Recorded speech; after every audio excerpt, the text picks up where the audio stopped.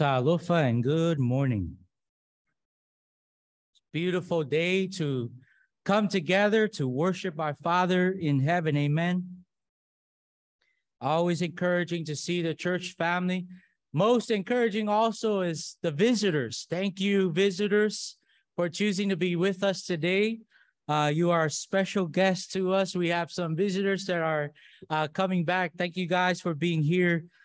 There are several of you on Zoom, some new names that I haven't seen. Thank you for joining us. If you have any question about the Bible, or if you're interested in the Bible study, we also offer Zoom Bible studies for individuals. So if that's something you're interested in, please reach out to us. We want to help you with that. This morning in our sermon, we continue with our training in evangelism. Evangelism is the work of the church, and we have been studying on this topic for the past couple months. Since May, we had an evangelism seminar, and from that seminar, we have been reactivated, if you will, as a church to focus our efforts on evangelism, to focus on winning souls, just as Jesus came to do. The Bible tells us, for the Son of Man came to seek and to save that which is lost. And those who would follow the Son of Man would do the same, to seek and to save those who are lost. And we've been learning this Bible study method called Back to the Bible. Back to the Bible is 3 booklets, right? Now, Back to the Bible is not our doctrine. Let's get something right. Our doctrine is the Word of God. Back to the Bible is a guide to help us understand the Word of God. And so it's a study method that focuses the person's heart on the topic of salvation. In book 1 of study of Back to the Bible, the book 1 of this study, the message is on authority, right? When it comes to religious authority, there have been many occasions where I've studied with someone and they view their quote unquote pastor or reverend as the authority in their religion, right? And you name the different types of authoritative figures in man-made religion. Well, in this study of book 1, we come back to the authority, the final authority in religion, the Word of God. Right, so you're not going to hear from Lima's opinions when you're studying book 1. You're going to hear the Bible says where Jesus speaks to his disciples and say, all authority has been given to me in heaven and on earth. And church, if Jesus has all the authority, there's none for you. There's none for me. Right?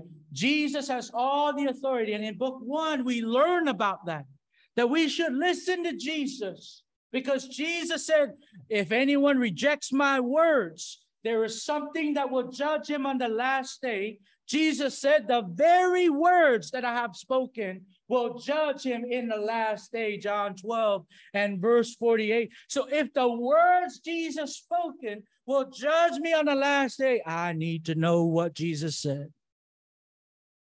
Right? I need to know what he said. It's right here. All right. In book 2, the study transitions to the church that you can find in the Word of God. Right? I'll go down the street in California Avenue, Wahiwa, and I'll tell you, I'll find many churches that are not found in the Bible. Book 2 brings the person you're studying with face to face with truth. Jesus said in Matthew 16 and verse 18, and I say to you that you are Peter, and upon this rock, the confession that Peter made, upon this rock, I will build my church, the church that belongs to Jesus, the church that he purchased with his own blood, Acts 20 and verse 28, the church that he died for so that he could save his bride, Ephesians 5:23 and onward, the church that is married to Christ, Romans 7, verse 1 through 4, the bride of Christ. That church in book 2, the person realizes, wow, if we just stay with the Bible, the whole world who follows Jesus, if the whole world stay with the Bible, they will know that there's only one church. And so at the end of this study of book 2, the person learns about the organization of the church, that you have Jesus as the head, Colossians 3:16, that you have shepherds, Acts 20 and verse 28, that you have deacons, 1 Timothy 3, verse 8 through 12. And then you have the church family. All right. Philippians 1, verse 1, Paul writes to the church in Philippi. He addresses every single part of the church. He says to the saints and to the shepherds or the bishops and to the deacons, greetings. Philippians 1 and verse 1, the organization of the church.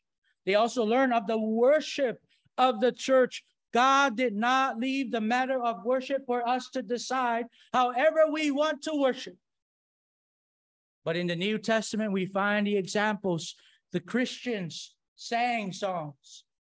The Christians gave of their means. The Christians observed the Lord's Supper just as we did this morning. The Christians prayed together. And the Christians heard the word of God preached. Acts chapter 2 and verse 42. And they continue steadfastly in the apostles' doctrine, in fellowship, in breaking of bread, in prayers. When the church began, that's what they did in worship. Now in our study, church, we transition to the final book. That is book 3. There's just 3 books. And book 3 starts with this section, your spiritual condition. Church, you're handling souls when you're studying with them. And so you must be patient. You must be truthful. And you must be willing to show some transparency when you start book 3. Because as the scripture that was read for us says, all have fallen short. All have sinned and fallen short the glory of God. And so book 3 starts with the study of the person's spiritual condition. It's awkward. You ever had discussions at your workplace and someone was discussing something that is sinful and you're there and you're hearing it? How do you feel about it? If you're anything like me, you feel awkward. You feel like, man, I shouldn't be listening to this type of stuff. Man, they shouldn't be talking about this type of stuff. The discussion of sin can get awkward. But if there's someone who will be comfortable in awkward situations, it should be the Christian. Christians, we should be comfortable to talk about sin. And that's what this is about. Everyone has a spiritual condition as they stand and live before God. There are only 2. There are no neutralities, right? 1, you are spiritually lost. A person who is spiritually lost, according to the scriptures, will be cast into the lake which burns with fire. Revelation 21:8 and onward. So you have lost souls. The other one is you are spiritually saved, that you are saved in Christ Jesus. Those are the only 2 types of people in this world. If you think souls, if you're thinking souls, there are lost souls and there are saved souls. And church, you can do something about it. Maybe you're here this morning and your spiritual condition is lost. I plead with you. I want to help you. Let the scriptures this morning nourish your heart to faith, that you may obey the gospel this morning. If you're here this morning and you realize, you know what, I'm spiritually lost, I want you to pay attention to the lesson. Maybe you are spiritual lost and you want to ask more questions. Let me know. All right? We'll go out and eat lunch at Liliha Bakery and we'll talk about it. And we'll reason with the scriptures afterwards. Let me know. I want to help you. And there are people here that want to help you. Let somebody know. Let somebody who knows know. You get what I'm saying? So this study starts with this scripture, and rightly so. The Bible says in Isaiah 59, verse 1 and verse 2. All right, we're in the show, not tell business. So we want to let the person read the word of God for themselves, right? You don't want to tell them what to believe. Have them read for themselves what they should believe. In Isaiah 59, verse 1 and verse 2, the Bible says, behold, the Lord's hand is not shortened that it cannot save, his ear heavy that it cannot hear. I want to pause here. All right. Every time in the study, I would rephrase this first part. I do it on purpose because I want to make sure the point is not missed here. Right? The first part says, God can save you. That's what it says. Behold, the Lord's hand is not shortened that it cannot save. God can save you. The second part is, God can hear you. Right? Behold, the Lord's ear is not heavy that it cannot hear. God can hear you. But here's the problem. The second part, verse 2. But your iniquities have separated you from your God, and your sins have hidden his face from you, so that you will not hear. I would explain the context of Isaiah 59. Isaiah was preaching to a people that was hard-headed. A people of God, God's people, who once worshiped God in truth. But at this point in the journey, right, in the journey of life, this people would worship God and then they would worship the idols. They will offer to God everything that God had commanded them, and then they turn to false gods and bow down. And Isaiah, the prophet, sent by God, tells them to repent, turn back to God. Notice what they were doing. They had a relationship with God, but God will not save them. Why? Because they love sin.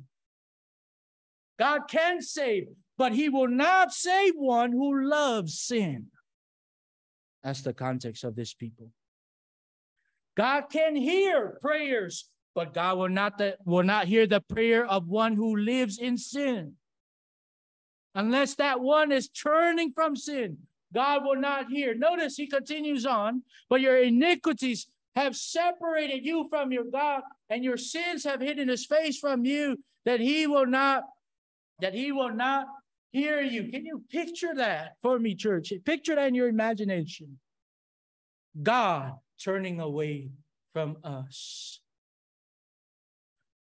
One of the things we long for when judgment day comes, we long to be with the Lord face to face. But what if you see God and God does this to you? God looks at you and then he says, and then he does this. He turns away from you. God is turning away from a people that say they love him, but they were living in sin. And so Isaiah says, your sins have separated you from your God. Your sins have caused him to hide his face from you. So church, fill in the blank for us here.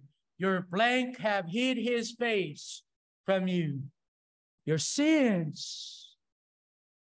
Sin separates man from God. That's the principle in Scripture.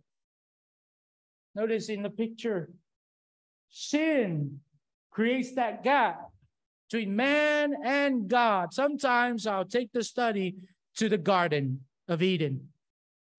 When Adam and Eve sinned, what happened? God separated them from his presence. God's presence was in the Garden of Eden. When they sinned, the Bible said, and God was walking in the cool of the day. And when God had called them on their sins, God separated them.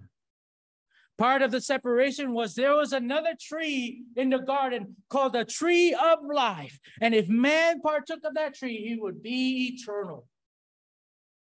And God said, he cannot be here. You know where that tree is? It's in heaven. The tree of life, the book of life. And so we see from the garden even to this day, when man sins, separates him from God. The next verse we go to is John chapter 3 and verse 4.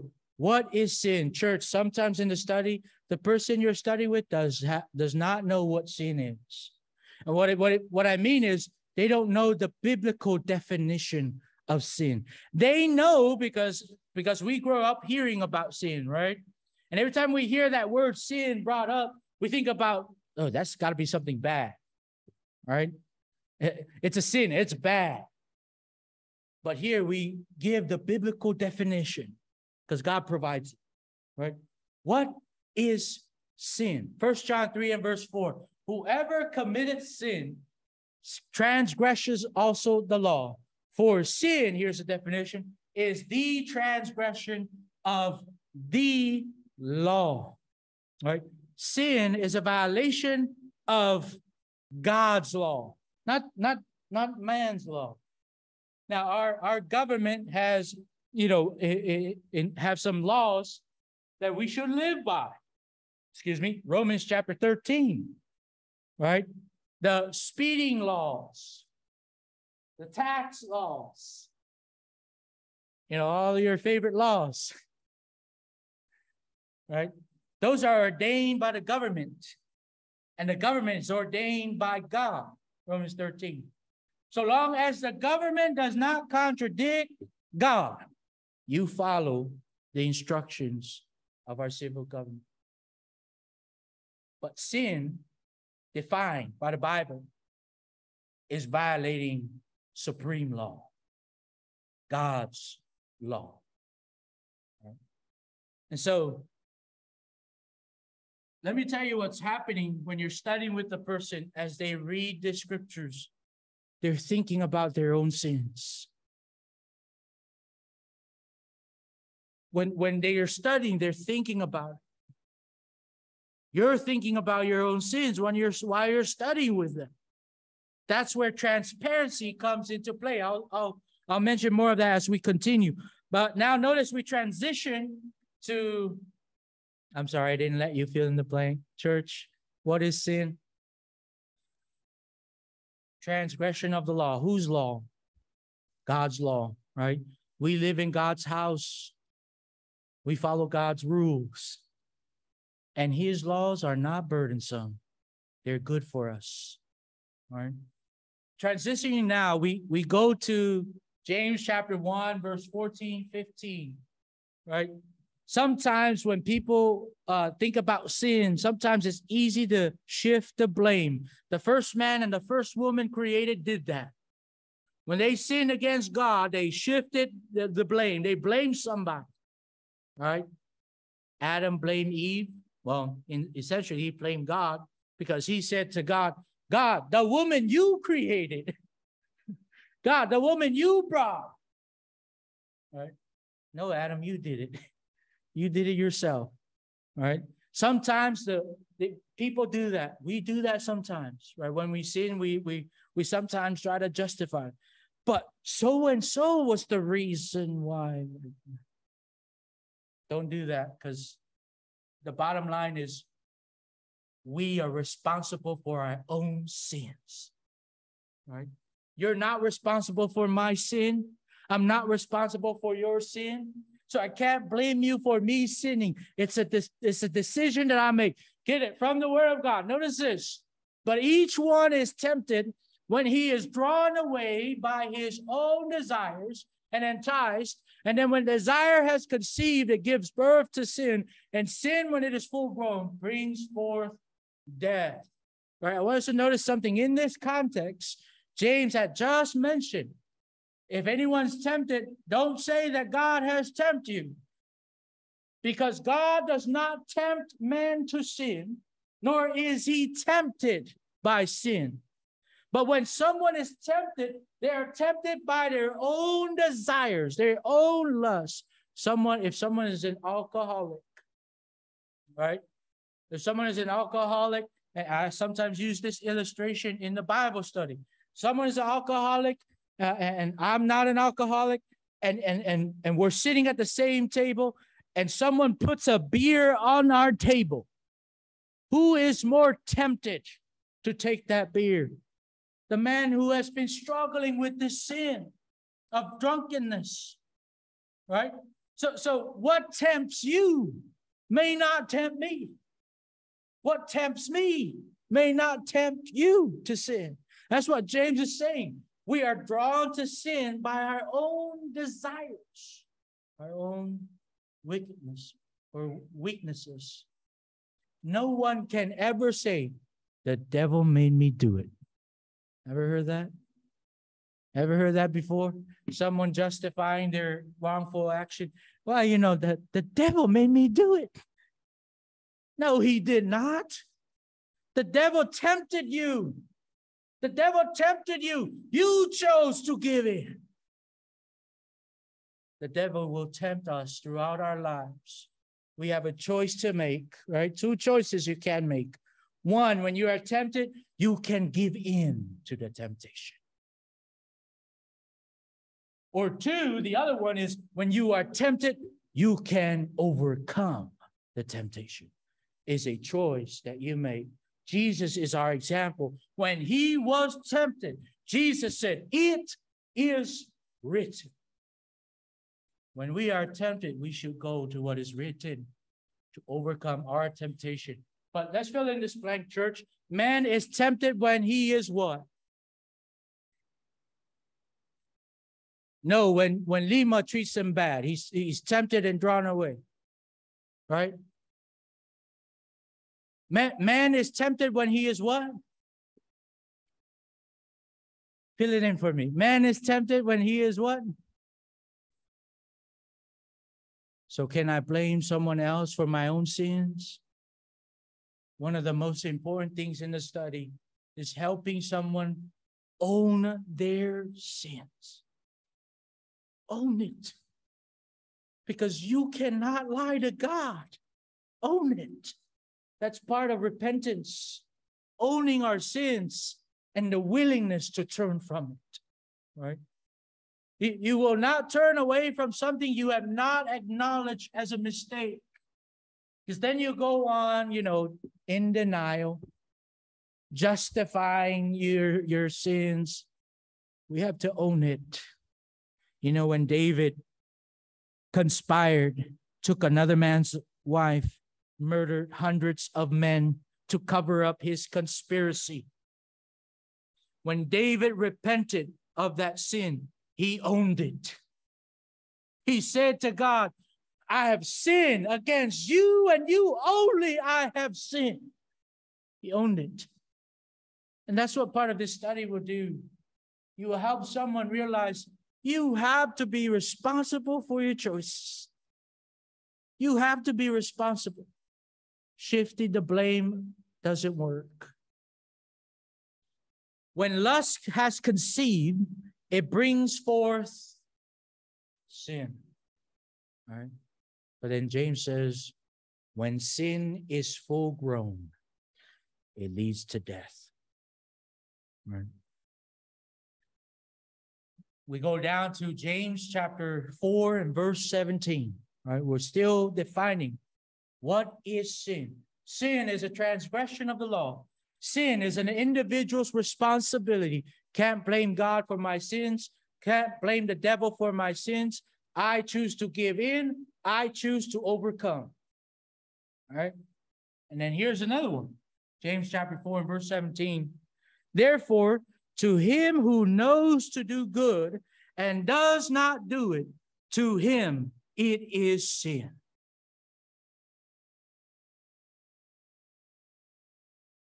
If anyone knows to do good, church, and does not do it, to him it is what? Fill in the blank. It is sin. Have you ever failed to do what you knew what was right? Now, let me pause you before you answer, right? You notice this study is starting to bring up some pointed questions. Well, there have been some, right? Like, do you believe? Do you want to obey God? That's a pointed question. The pointed question is designed to get the person to commit to the word of God, right? And so this one is a pointed question, right? Have you ever failed to do what you knew was right? Church, guess what the answer to this question was 100% of the time? Yes. Anybody here said no to this question? Careful.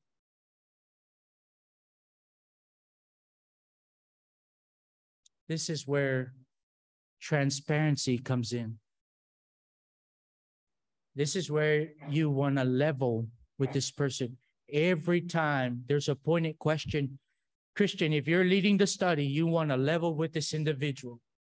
Don't let him feel alone, because this question is pointed to him as he's reading it. Have you failed to do what is right? Don't let it end this way. Yes, well, let's move to the next question. Don't do that. You level with them.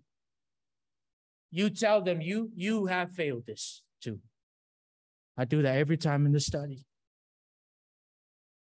Sometimes in the study, some of you have been privileged to some stories I have about my past. I don't go around just sharing that from the rooftops. But there are times when I want to level with you and I want you to know that I don't have it all together. I will tell you these stories. Some of you have heard it. You level with this person because talking about the subject of sin is awkward. Talking about the subject of sin can sometimes feel like I'm just being condemned right now. Sin condemns the soul. Don't get me wrong, that's scriptural. But you level with this person because you also are not perfect. We are not perfect. And so we level with them. We tell them, you know what, I made some wrongs in my life. I don't always get it right. There are many times in my life where I should have done the right thing and I didn't. And we will continue to struggle with that because we are not perfect. But the point of emphasis is defining sin. What is sin? When I fail to do what is right. It is sin. We transition now to Romans 3 and verse 10. Romans 3 and verse 10 says this, as it is written, there is none righteous, no, not one.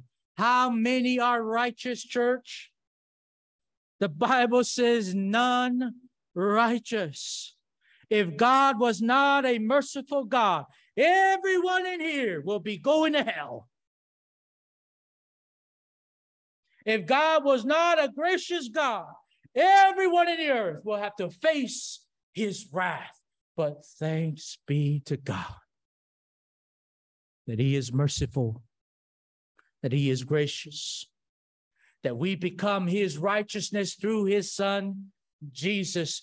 The person here, when they read this, they do feel a level of comfort, knowing that they're not alone. Right?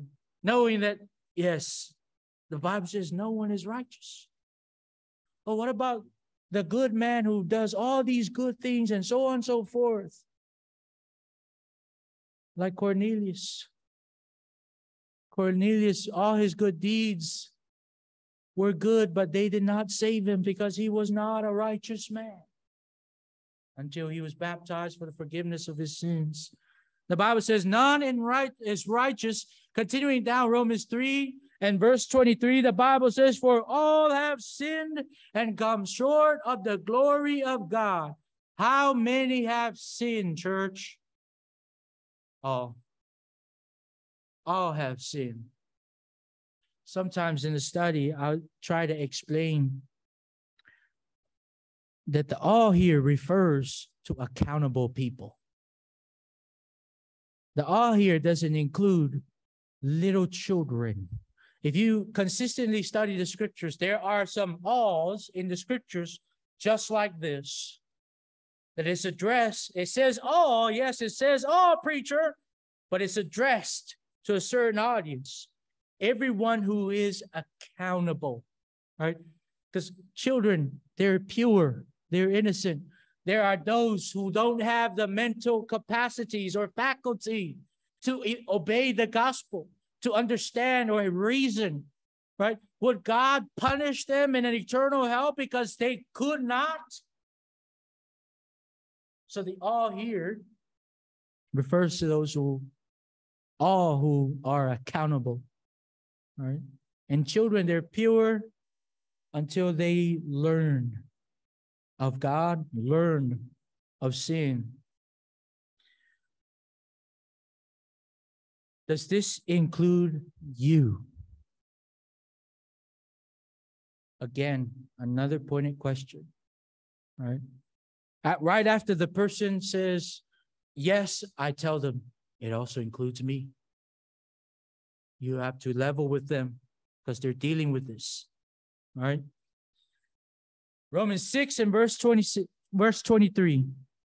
Romans 6, verse 23. For the wages of sin is death, but the gift of God is eternal life through Christ Jesus our Lord. The wages of sin is what? Death. You serve sin, here's your payment. That's the idea. Sin is a taskmaster. We are either slaves to sin or slaves to God. I want to be a slave to God. Because if I'm a slave to God, the promise is eternal life. But if I will be a slave to sin, I will receive my payment. It's death. Right? And this is not just dying. Death entered the world because of Adam and Eve's sin. But this is about eternal death. The second death is eternal damnation. Right? And that's the promise that sin has to offer to you. You see how problematic sin is? You see why we should run from sin? Because of the punishment that comes from it. We sin against an eternal God. The punishment is eternal. That's the idea here. How many sins must one commit to be separated from God? Church, how many do you think? Just one.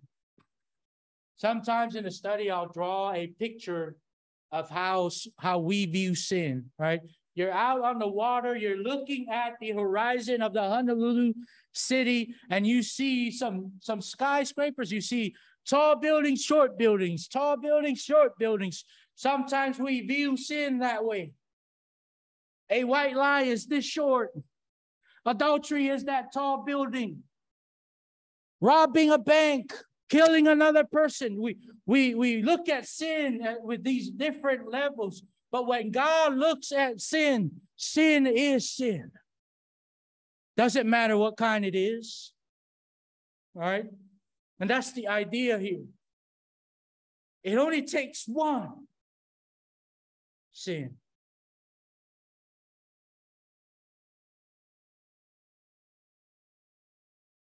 And we have many.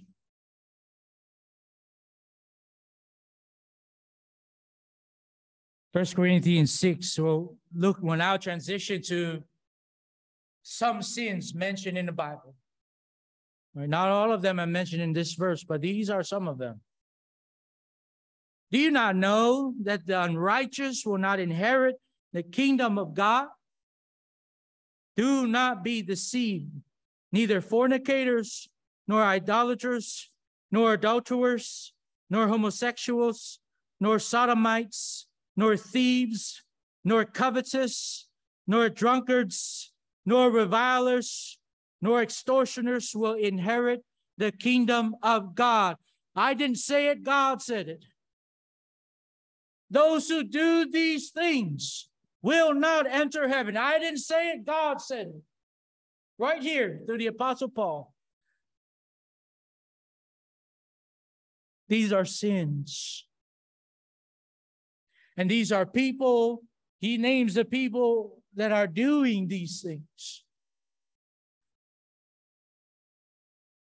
Question, will the unrighteous inherit the kingdom of God? They will not.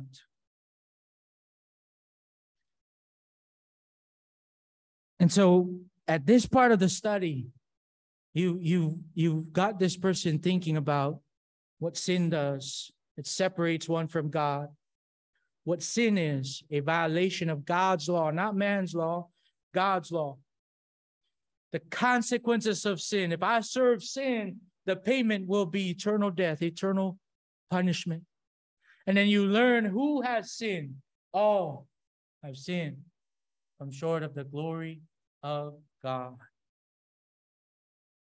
At the end of this study, as we continue, come back for the following.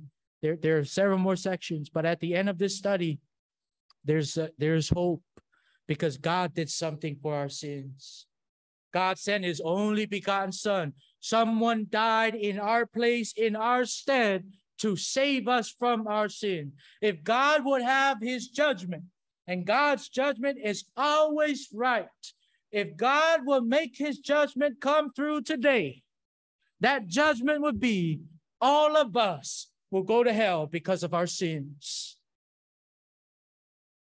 But God is also merciful. And he did something about our sins.